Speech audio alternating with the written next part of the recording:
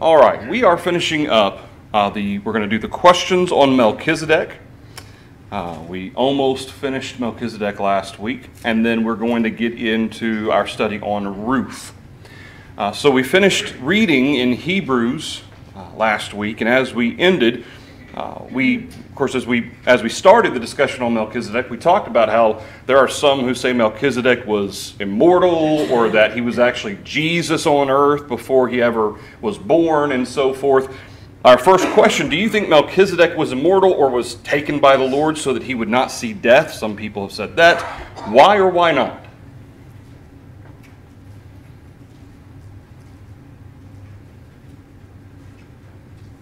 What do you think the text means when the Hebrew writer refers in chapter 7 to the fact that he was without mother, without father, without end of days, and so forth?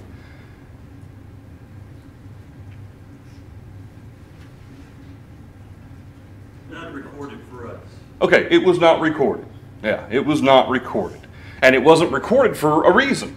It wasn't recorded for a very specific reason, as the Hebrew writer talks about the fact that the record in Genesis of Melchizedek receiving tithes from Abraham, that is the witness that Melchizedek lived. That's the only mention of Melchizedek in the Old Testament.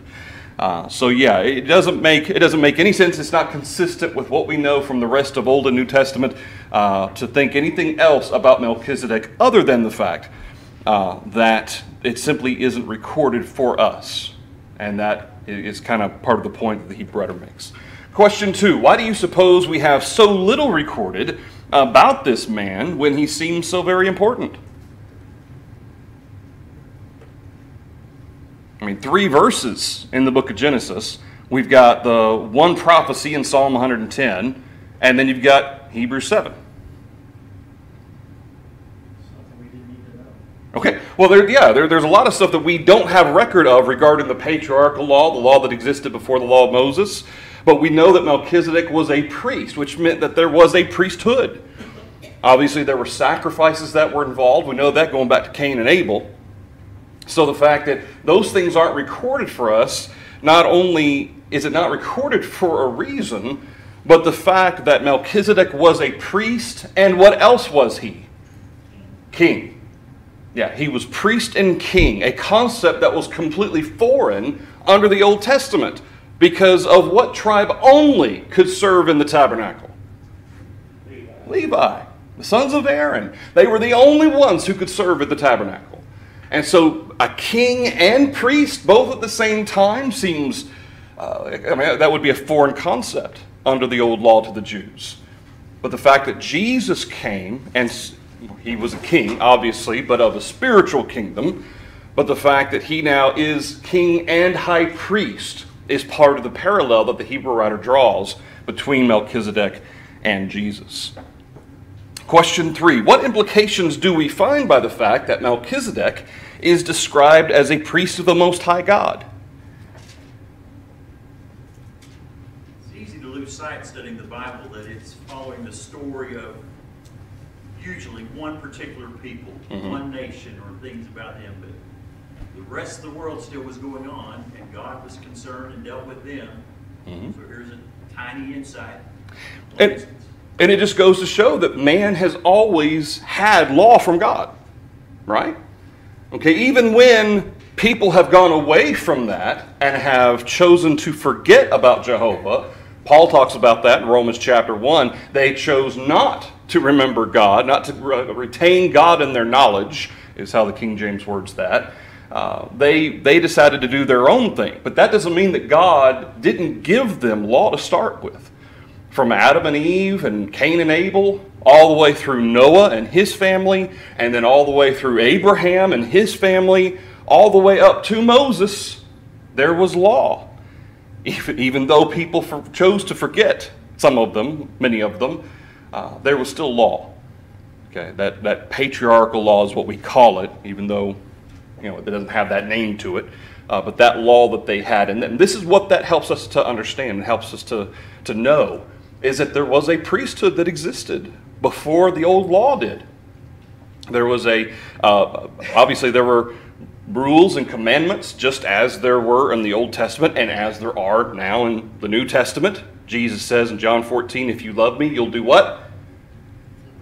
Keep my commandments. Not just my guidelines, not just my suggestions or my advice, my commandments. Okay, and so the fact that there were obviously commandments and rules to follow, there has always been such. God has certain expectations or standard of right and wrong, and has always been so. And so that helps us to understand that. Last question, what qualities should we or can we emulate from Melchizedek, about whom we only have 3 verses in the Old Testament, or in Genesis, then the prophecy, and then chapter 7? What can we possibly know about Melchizedek that we could take to ourselves?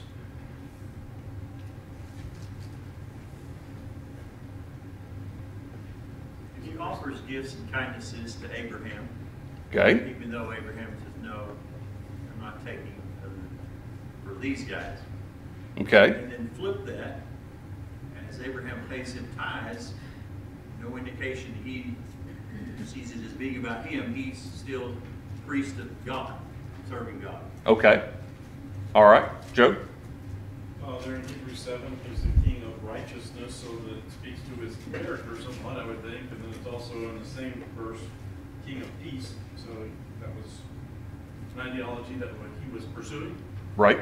I think you learn from the fact that not only as king, and the fact that his name meant what it meant as king of righteousness, but also recognizing that his role as priest of God speaks a lot to his, first of all, his faith in Jehovah.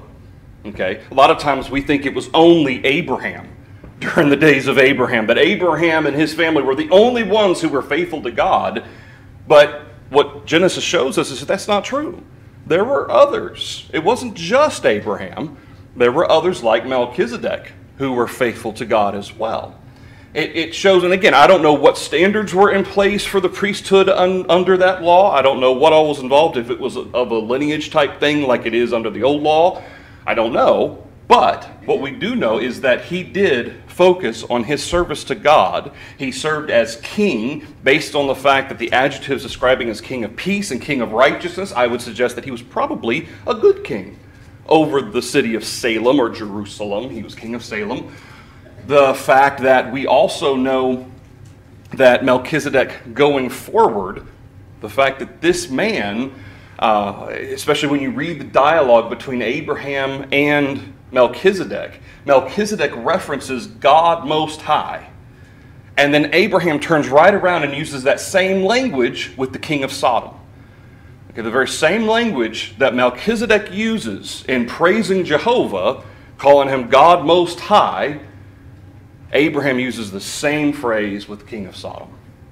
I think that's interesting.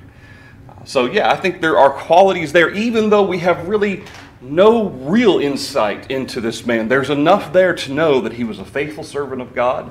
He was a priest of God Most High.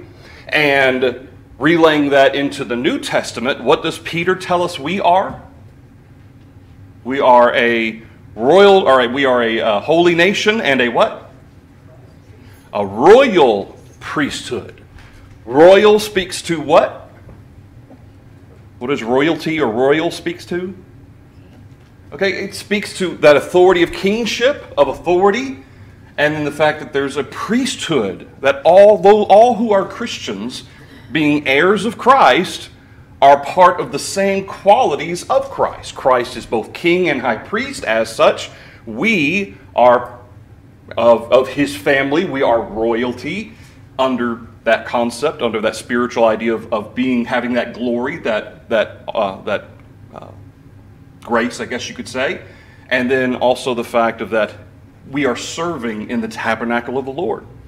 Okay, even though it's not in heaven yet, we come to God in the holy in prayer. We serve God in Him. We pray. We take the Lord's Supper. We do those things that God tells us to do, as the priesthood did under the patriarchal law and the Mosaic law.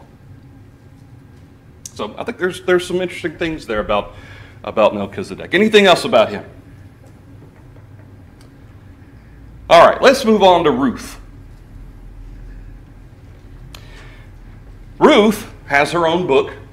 We're going to start with Ruth chapter 1, but we're going to talk a little bit about Ruth and a little bit of her background also. And in dealing with Ruth, it's interesting because what makes Ruth aside from the fact that she has her own book, what else makes her of a key figure in the Old Testament? What else about her is important? She's of the lineage of Christ. And why is that particularly important given her background? She wasn't born a Jew, was she? Okay, she was a Gentile. And the fact that Ruth is specifically mentioned in the lineage of Jesus in Matthew chapter 1 and in verse 5, which we'll look at in just a minute, I think is very, very important. It's very telling. But she's a Moabite.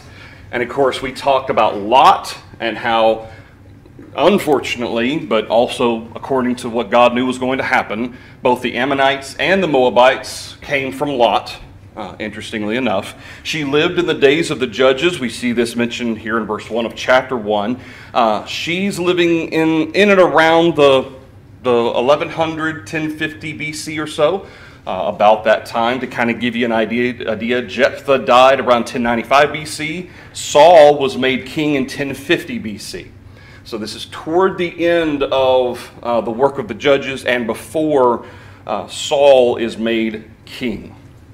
We see how that, going to Matthew chapter 1, in this lineage of Jesus, and of course it starts going with Abraham, verse 2, all the way down to verse 5, Salmon begot Boaz by Rahab, and Boaz begot Obed by Ruth. Obed begot Jesse, Jesse begot David the king. Isn't it interesting that back to back you have women being mentioned who were not born as Jews? You've got Ruth, who's a Moabite, and then Rahab was from where? Jericho.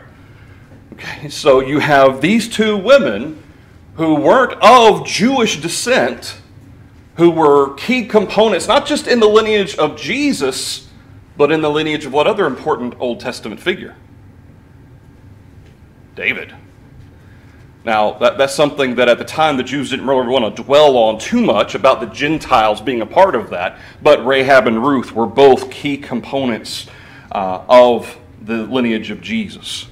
All right, so going back to Ruth, chapter 1, we start here in verse 1. It came to pass in the days when the judges ruled that there was a famine in the land. A certain man of Bethlehem, Judah, went to dwell in the country of Moab, he and his wife and his 2 sons. The name of the man was Elimelech. The name of his wife was Naomi. And the names of his 2 sons were Mahlon and Chilion. Ephrathites of Bethlehem, Judah, and they went to the country of Moab and remained there. Then Elimelech, Naomi's husband, died, and she was left and her 2 sons. Now they took wives of the women of Moab. The name of one was Orpah, and the name of the other Ruth.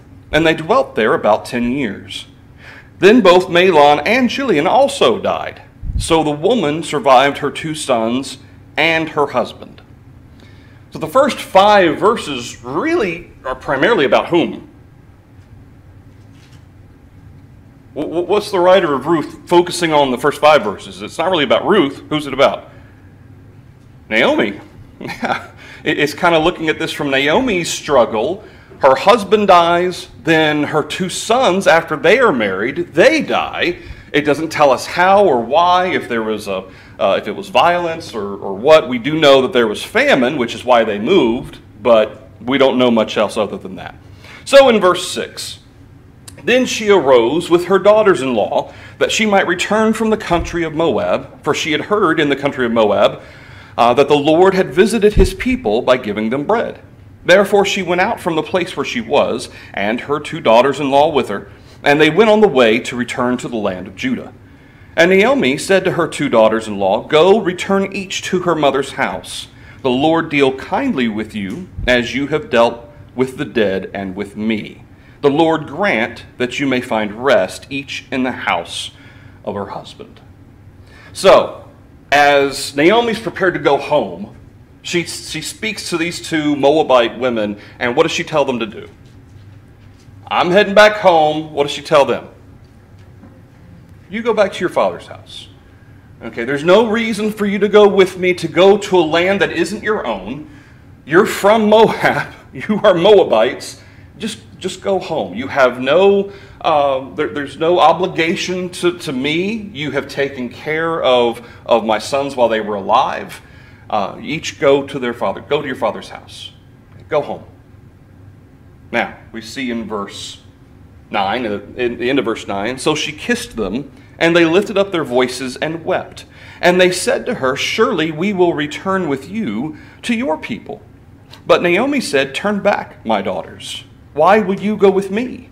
Are there still sons in my womb that they may be your husbands? Turn back, my daughters. Go, for I am too old to have a husband. If I should say I have hope, if I should have a husband tonight and should also bear sons, would you wait for them until they were grown? Would you restrain yourselves from having husbands? No, my daughters, for it grieves me very much for your sakes that the hand of the Lord has gone out against me. Now, not necessarily that she's blaming God for the things that have happened to her husband and her sons, but the fact is God did allow it, and she's taking this as, as the hand of the Lord being against her.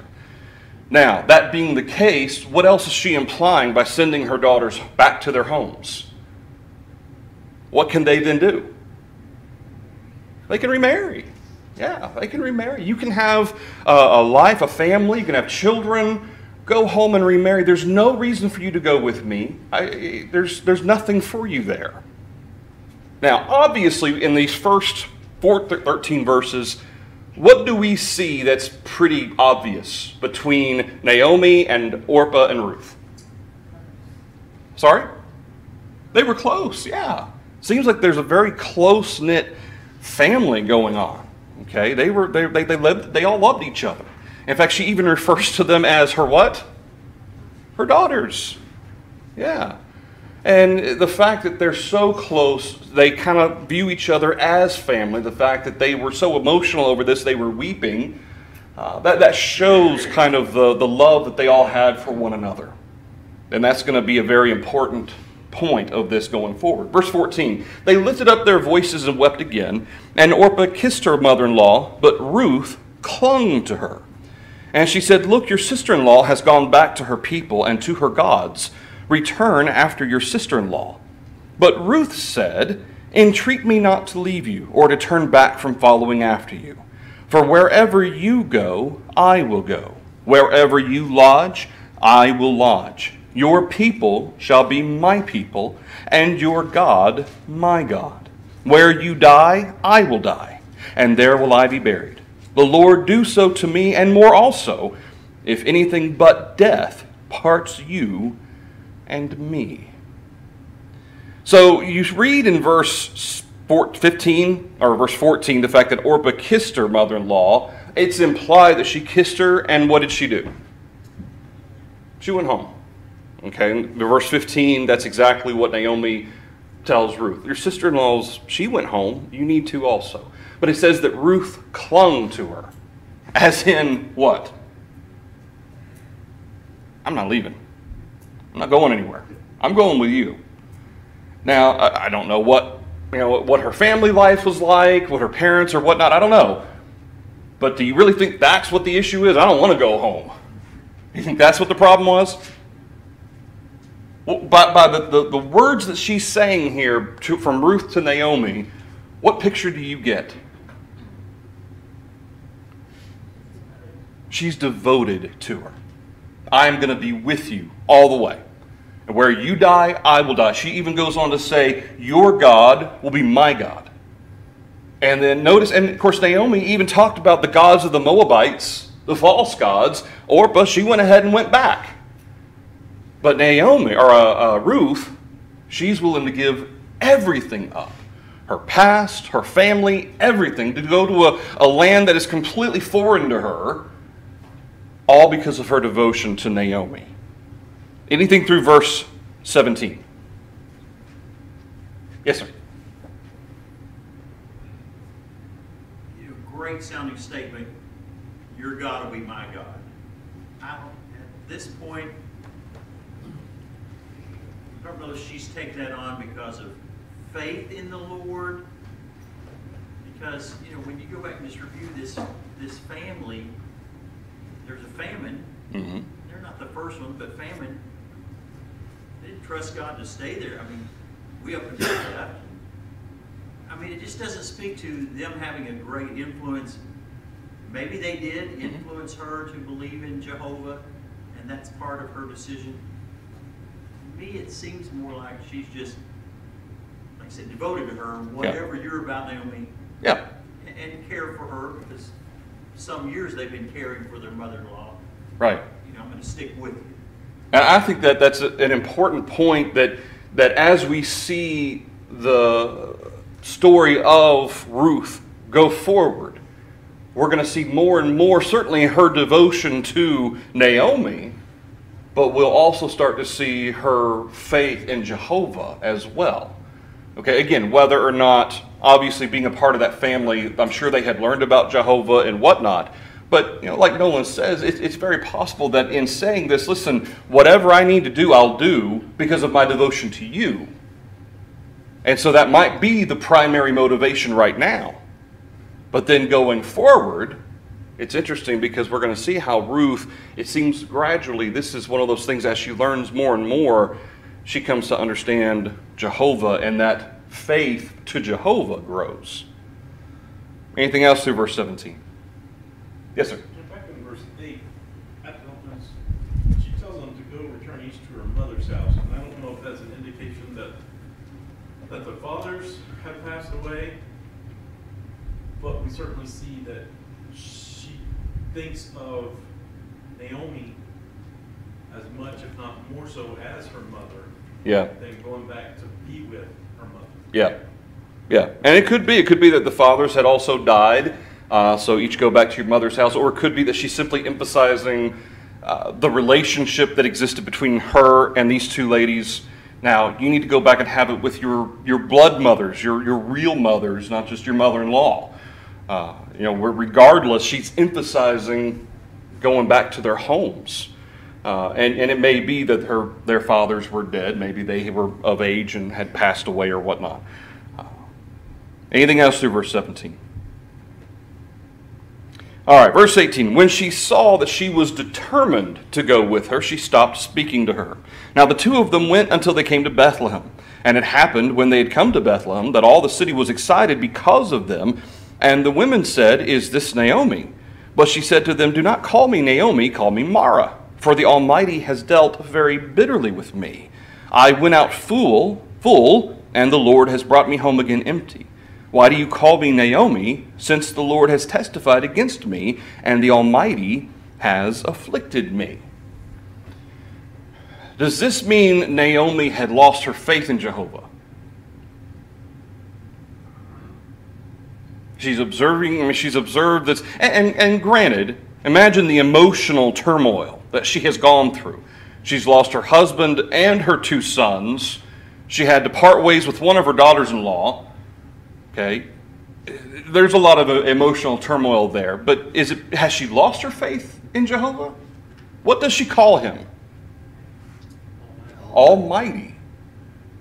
I wouldn't say she's lost her faith in Jehovah, but she thinks that God's angry with her. She thinks that God has allowed this to happen for a reason that has something to do with maybe I've upset him, he's has afflicted me. So it's not necessarily that she's mad at God or that she has lost her faith in God. It simply sounds as if God has turned his back on me. You know, he's almighty, but whatever I've done, whatever the situation is, this has happened to me. God has allowed it to happen to her. And she even goes as far as to say, the Lord has afflicted me, or the Almighty has afflicted me. But she's very upset. But she hasn't lost her faith in Jehovah. No. Agreed. And it's a common thing. We are like this sometimes, I suppose. If things are going good, God is favored with us. Times are bad. We've done something wrong. You know, verse 6, the statement is, she heard that that the Lord has visited his people giving them bread. Can you read any more to that? A specific blessing other than just the cycles of harvest and good and bad? I think the fact of the matter was that they were blessed with bread, whether it was because the people had turned back in the midst of the cycles of the judges. Things would be good for a while. Of course, we know how the cycles of the judges work. Things were good for a while, and then who would die? The judge would die, and then what would the people do? Then they'd turn away for a while. The idea of God blessing his people, obviously she got word via messenger or just through kind of travelers passing by that in the moment, or for the moment, Israel was doing well. Okay, that for however it came about, God had blessed them with food. So I don't know that you could read necessarily anything specific, anything miraculous necessarily into it, other than the fact that maybe this is one of those moments where they were they had been delivered by a judge, and now they were following and doing what God wanted them to do, and God blessed them. The point is, we don't know the right. specific, but the point being, in contrast to the God has punished me or done me, she still believes he's blessing. He's doing positive things. He hasn't blessed me, but he's blessed my people. Yeah, that's a good point. Yeah, God has been with my people. He hasn't been with me. He's afflicted me. Yeah. Anything else through verse 21? And of course, keep in mind, one of the common thoughts, remember going back to Job, what was the mistaken thought that Job's friends had? If something bad happens to you, it's because you've done something wrong. You've committed sin. And Job says, I haven't done anything wrong. And Job maintained that consistently. And of course, it's a mistaken or common false thought that if something bad happens, it's because God is mad and I've done something wrong. And it's not necessarily that it was just in Job's time, but as Nolan noted, even into today, people still have those types of thoughts. Does it necessarily mean God is mad at me if something bad happens? James tells us in James chapter 1 to count it all joy when you fall into various what? Trials or tribulations. Okay, it doesn't mean God's mad at you, but what's the opportunity there? Well, to grow. To grow. To show our faith in Jehovah, understand that he has blessed us, and even though maybe in this moment we're struggling, that doesn't mean that God hasn't blessed us and still continues to do so. Paul says, whatever state I'm in, I've learned to be content. I recognize God has taken care of me even when I'm hungry, even when I suffer need. Philippians chapter 4. It strikes me, even if the Lord has greatly afflicted me, sometimes we don't see, maybe he was part of taking them to Moab so they could survive and live. And they had food, and she had a husband, she had 2 sons, she picked up 2 daughters, and there's been a number of positive things also, but she seemed to be centered around, I went out full, come back empty. Yep. The loss of the husband and the son, which is certainly huge Sure. blows. Sure. Now, isn't it interesting, though, for us, looking back in hindsight, if there was no other reason for Naomi and her family to go to Moab, what do we know ultimately did come about from it? Huh? What's that? Yeah, Ruth. Ruth came. And ultimately Ruth helped produce David, who ultimately produced Jesus. And so that fact alone, it kind of helps us in perspective to see how Naomi, and in the moment of great distress and emotional turmoil, a lot of times we have blinders on. A lot of times all we can really see is our problems and our issues. But what's great about us being able to look at this from bird's eye view is the fact that sometimes in the moment we don't realize that there is a greater purpose, a greater plan that God has. And obviously part of that plan included Ruth coming to Judah. That wasn't going to happen. I mean, God could have made it happen a different way, but that wasn't going to happen necessarily unless Ruth or Naomi was there. And all of this, her husband died, her sons died. That's what prompted Naomi's return. That's ultimately what ends up being the avenue by which Ruth comes to Judah. So obviously the the providence of God. A lot of times we use providence in a positive light, in the sense of blessings or good things. In this case, it's still providence, but it may be negative in the moment because Naomi lost her husband and 2 sons. It's still providence of God because it worked out to bring about God's plan. Doesn't mean that God was mad at Naomi, but she feels that way. Any other thoughts? Same with the case of Joseph. Oh, yeah. Oh, all the terrible, what a roller coaster Joseph had in his life. Going from good to bad, and the extremes that he went through. And yet through it all, though, what did Joseph acknowledge? God's with me. Yeah, he's working it for good. May not necessarily specifically for my good, but it's bringing about good. And ultimately, of course, we know it brought about good for Joseph's family. Gave them a place to come to get food in Egypt and so forth. All right, verse 22. It helped Egypt also. Say what? Oh, yeah, definitely. Yeah, it gave Egypt the means of 7 years of plenty to be able to store up for the 7 years of famine. So Naomi returned, and Ruth the Moabitess, her daughter-in-law, with her, who returned from the country of Moab. Now they came to Bethlehem at the beginning of barley harvest. It's interesting. I don't know if there were people coming on ahead that were saying, hey, Naomi's coming home. Obviously, she's returning back home where people know her. But she says, call me Mara. And Mara literally means bitter. And that's why she says, Almighty has dealt very bitterly with me. She's coming back without anything. And of course, keep in mind, there's a little bit of a social element to this as well. Because without husband and without sons, where does that put her in the social links of things?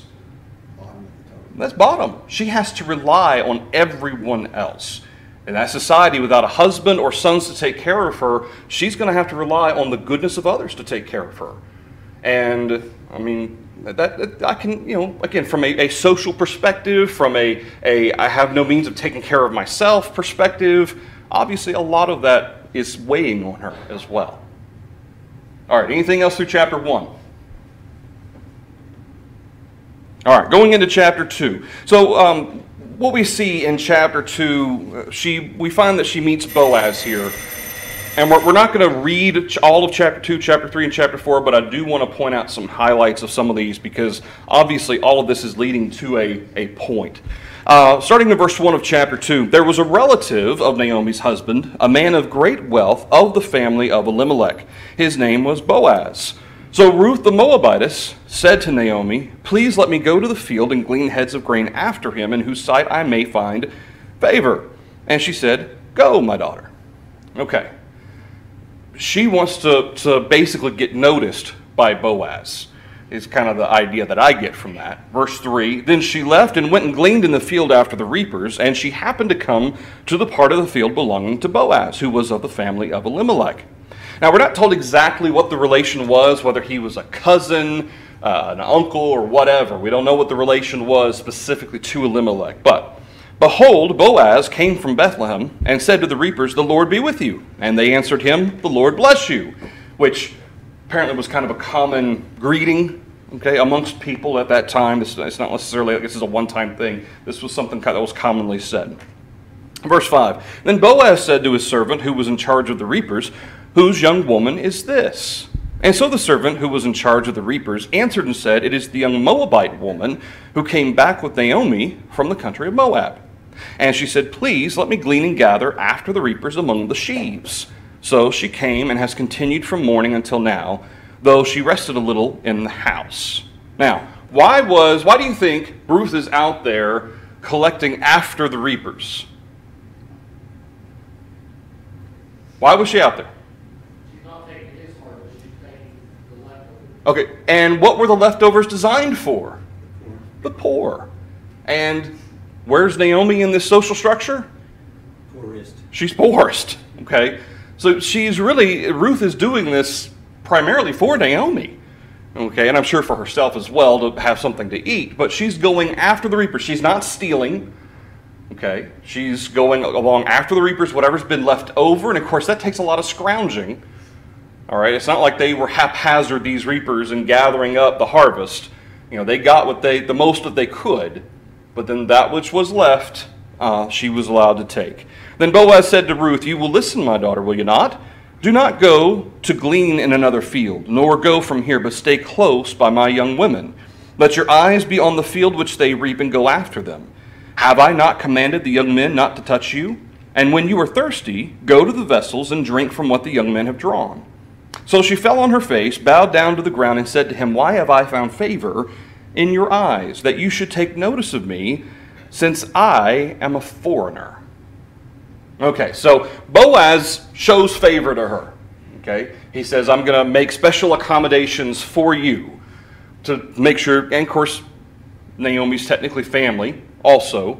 And so the fact that Naomi's family, by extension, I'm going to take care of you too. But I think there's something about Ruth that also was interesting as well. But the fact that she observes the fact, "Why are you taking notice of me since I'm a foreigner?" She recognizes the fact that I'm not of your people. You have no reason to show me this type of favor.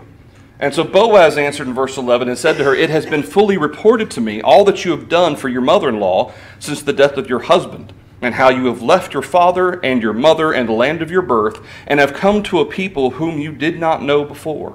The Lord repay your work, and a full reward be given you by the Lord God of Israel, under whose wings you have come for refuge."